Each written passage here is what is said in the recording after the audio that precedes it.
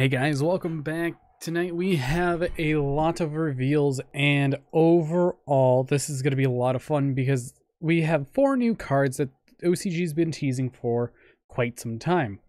We have the V-Jump promo that's coming out soon, and we have these 3 wonderful cards from the Pharaonic Legend pack, and let's see what they do.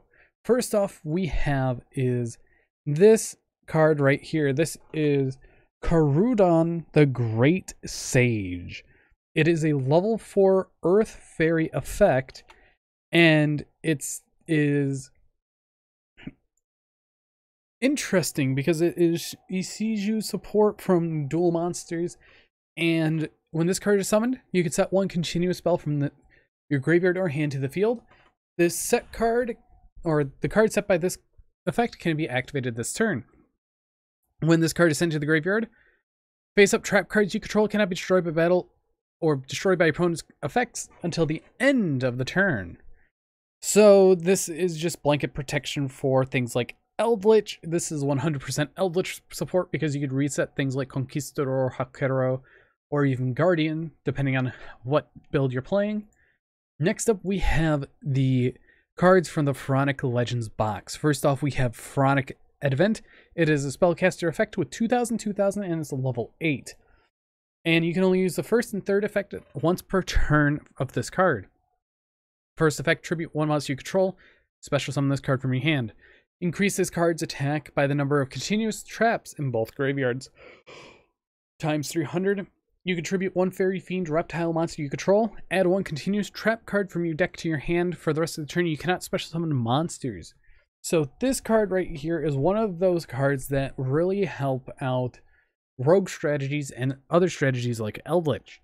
Because if you contribute a Fairy Fiend or Reptile, which I would have to say the Vernalizers, Madolches, or really anything, Dark Worlds, or even Audaudics, you get a search of a free continuous trap card. So you get a search of a free Floodgate. This card is going to be problematic in the future. I could definitely see that. But we don't know when the TCG is going to be getting it. Next up, we have Gravekeeper's Carved Seal. It is a normal spell card, and it has 3 effects that you can apply. At the beginning of your main phase 1, you can apply one of the following effects until the end of the turn. No card can be activated in either graveyard.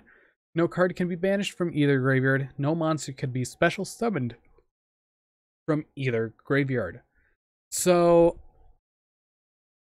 it is an okay card. It is definitely interesting. I need to test around with it to see how it is, because it definitely stops how the card is.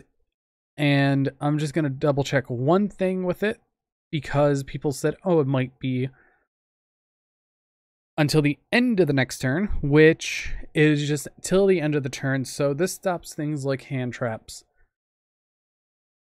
and all of that. Overall, it's an interesting card for a trap card.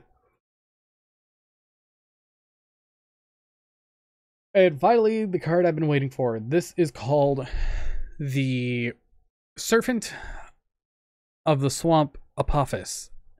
It is a continuous trap card with the stats of level 6, 2000.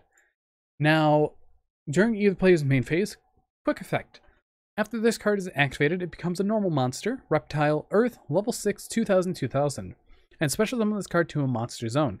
This card is also treated as a trap card. Also, if you control other continuous trap cards, you could select a number of face-up cards your opponent controls up to the number of continuous trap cards you control, negate their effects until the end of the turn. This card overall is very interesting. Apophis of the Swamp, or it is Apophis, the deity of the swamp. It is a very interesting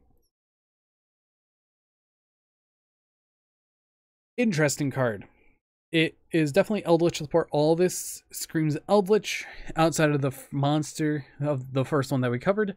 But I want to know what you guys think about these cards. I think they're really good, and I wonder what people can do with them in the future. But anyways, I've been Bolt Spider. See you guys in the next video, and goodbye.